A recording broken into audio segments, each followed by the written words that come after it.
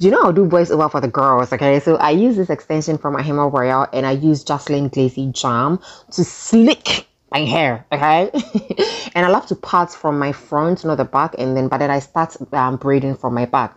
And for each section of hair that I braided, I slicked it with my Jocelyn Glazy Jam, and I fed in the extension. I used about 4 pieces of hair each, and then I secured the ends with rubber band and use my black thread to thread it to like give me my curls, okay?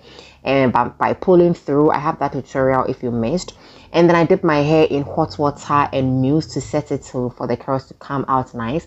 And then I blow dried my hair, and baby, I use my mousse to tame it, and then boom, chocolate. All right guys, thank you, bye.